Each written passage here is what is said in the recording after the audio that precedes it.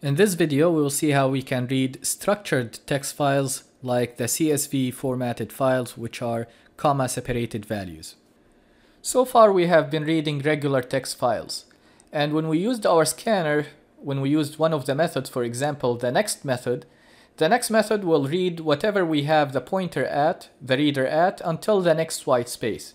So the value or the separator between our values is the white space, whether it's a new line, a space, or a tab. When we are dealing with structured text files, the separator could be any different separator or delimiter. So it's a special character, the delimiter or the separator is a special character that separates one value from the next. What we are going to do, we will be reading one line at a time, and for each line, we will read separate tokens. Each token is separated with a delimiter that we specify in that file. So if we are reading CSV files, the CSV file is separated by commas, so each value is separated from the next value by a comma. So it's not white space anymore, it will be comma separated values, and that's why we call it a CSV or comma separated values file. So once we read the line from our file, this line we can store it in a string, and this string could be a source for another scanner that will read from that string. So this string will be now a new source for a scanner, and this scanner will be using the separator, the comma separator, to read values from that line. So we can use the hasNext method to determine if we have more tokens to be able to read. But since the default delimiter is white space characters, we'll need to specify a new delimiter. So we'll use another method here called useDelimiter, and it will take a pattern as a string value.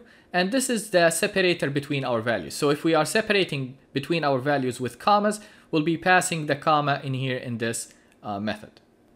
So let's try that in Eclipse. Before I start reading from a file, let's actually create a string that has comma separated values. So I'm going to create a string, and let's call that string line.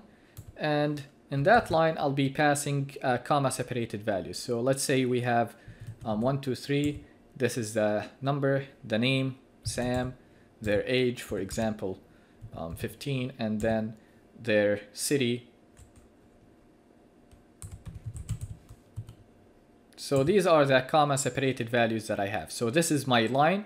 So we are assuming that we are getting this line from a file, but for now, to make it easier, we'll just have this string as our line. So we have a string with separate values inside it. Each value is separated from the next one with a comma. So now we can use this line as an input to our scanner. So I'm going to create a scanner here. Scanner scan equals new scanner. And now my source of input is not the system.in, it's not the console, it's not a file, it will be this line. So this string will be my source of input. And I want to read from this line values. Each value is separated from the next one with a comma. So by default, my scanner will have the separator as white space. Now, since my separator here is not white space, I will need to specify that separator using the useDelimiter method. So scan dot useDelimiter, and then in these parentheses, I'll put the pattern that separates these values. Notice the separator is actually a comma. So in these double quotations, I'll put a comma, and that's my separator. So now we have the scanner that is reading from this line, and the separate values that we have are separated by this comma. So every time I have a comma, I'll be going or ending that value. So I can have a while loop in here. So while my scanner scan dot has next. So while we have a next value, what we want to do, we want to read that next value and print it out. So I can create here a string and call it value. And then value will be equal to scan dot next. So we'll start with the first one. We read from the beginning of the line here until we reach the comma, which is my separator. This is the next value. When we are done, we will go to the next. Do we have a next value? So do we have a value after this comma? We do. So we'll keep reading until we reach the comma and so on. So I'm going to print this value that we read, system.out.println, and then we'll print that value. So let's save and run. you'll see it's printing the values, one value, each value on its own line. So we read this value, it's considered a separate value from this one, and from this one. So now that we know how we can get these comma-separated values from a line, we can actually get this line from a comma-separated values file.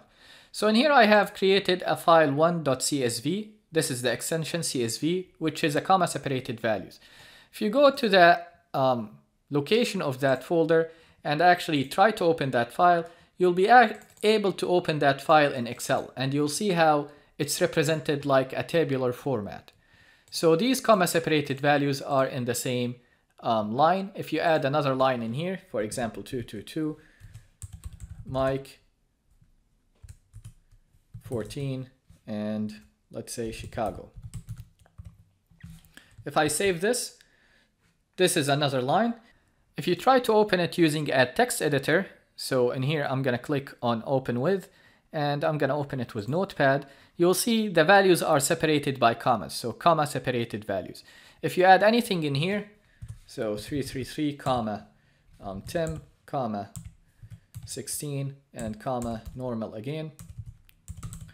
If you save it and open it in Excel, it will display as another line, which is each one of them in its own column.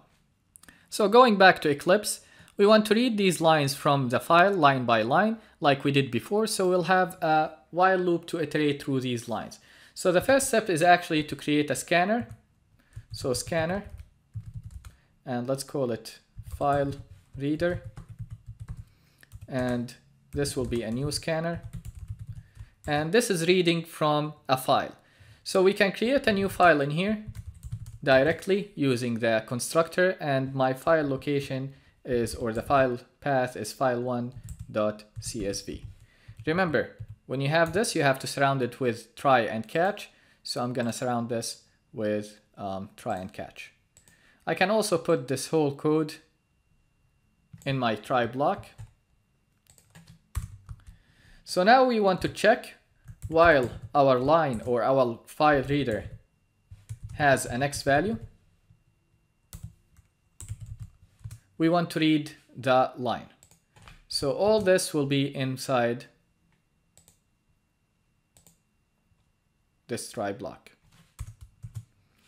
So while our file reader has an X value, we want to read the line. So my line is not this anymore. My line will be coming from the file reader dot next line.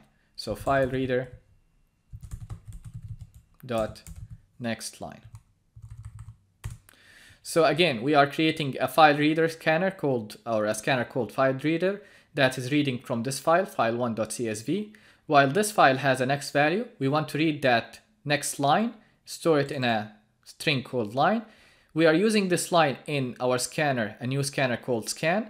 We are using the delimiter comma, so this line that we are reading, the values are separated by commas, and then we are checking, do we have an X value in that line?